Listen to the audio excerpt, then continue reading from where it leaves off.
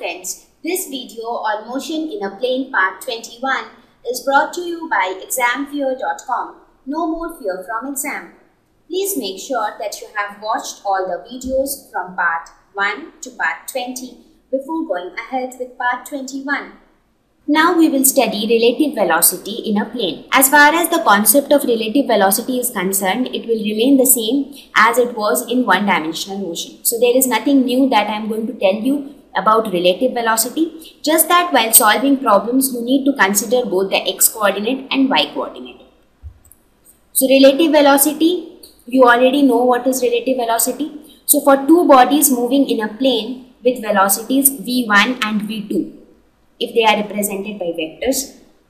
So velocity of 1 relative to 2 is denoted by v12.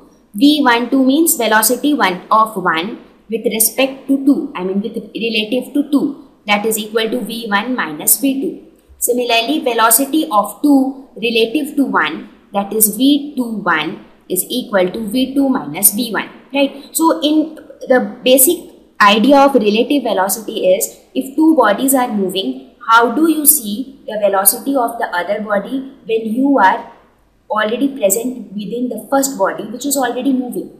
Like you are already in a bus which is moving, there is another bus which is also moving beside your bus. So how do you see the velocity of that other bus, right? So this is what the basic concept of relative velocity is, which we have discussed in detail when we talked about relative velocity in motion in one dimension.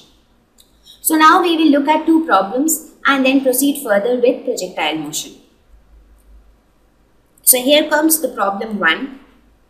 It says the velocities v1 and v2 of two objects are given by the vectors v1 is equal to 3i plus 4j minus 4k and v2 is equal to 2i minus 3j minus 4k,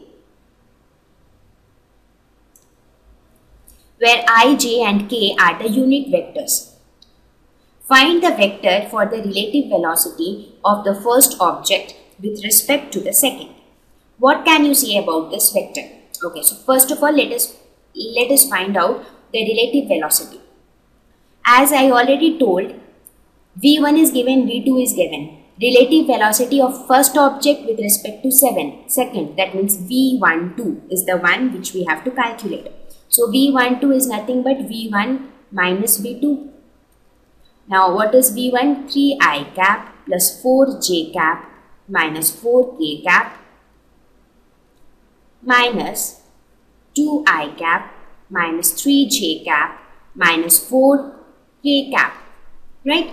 So we can solve it.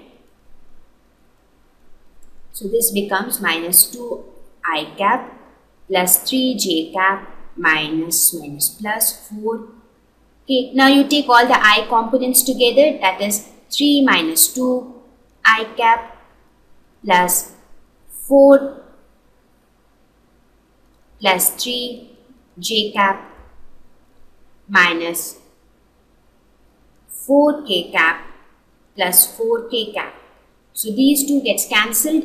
So we are left with I cap plus 7j cap. So this is the relative velocity. Right? So we found the relative velocity. Now the question asks, what can you say about this vector? So what unusual thing do you see in this vector? We see that this vector does not have any k component. That means these two particles have motion along x, y and z axis. But the relative velocity lies only in the xy plane. So the conclusion is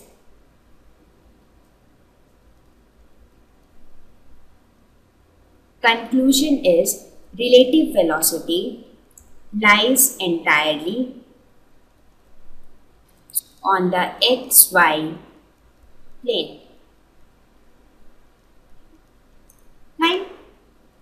Now let us go ahead and look at yet another problem on relative velocity. The problem states, rain is falling vertically with a speed of 35 meters per second.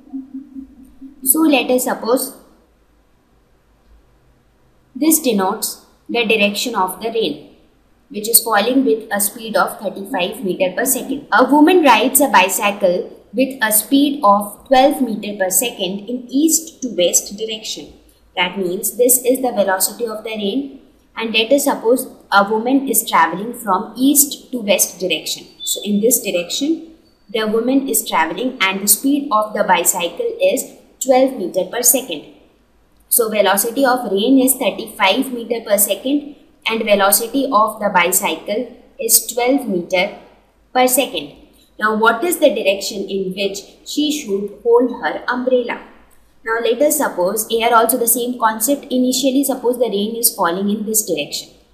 Now since the woman is moving in this direction, she will feel that the rain is falling somewhere in this direction, right? That is how it happens. You try to think of this situation practically. When you are moving forward and rain is falling in this direction, you feel as if the rain is falling in the backward direction, right? So that means the woman would feel that the rain is falling somewhat in this direction. So what is this? This is nothing but the relative velocity of the rain with respect to the bicycle, right? So so this would be the relative velocity. Now let us suppose this angle is theta. So how do you calculate this angle theta? Now if rain is falling in this direction, that is somewhat like this, then the umbrella has to be held along this direction. So if this angle is theta, even this angle will be theta, right? So if this is theta, even this is theta. So first of all, let us calculate tan theta. So what would be tan theta? If you see this figure, tan theta would be equal to this, that means perpendicular by base. Now what is base? Base is VR, and what is the perpendicular? Perpendicular is nothing but VB. So this will be equal to tan theta would be equal to VB by VR, right? You can consider it in this sense also. Here also it will be, this is the perpendicular, that is VB, and this is the base, that is VR. You consider this triangle, that will make it easier for you to understand. Let us suppose this. So what is this tan theta? Perpendicular, that is VB, and base, that is VR. So it is VB by VR. So what is VB? VB is 12 and VR is 35.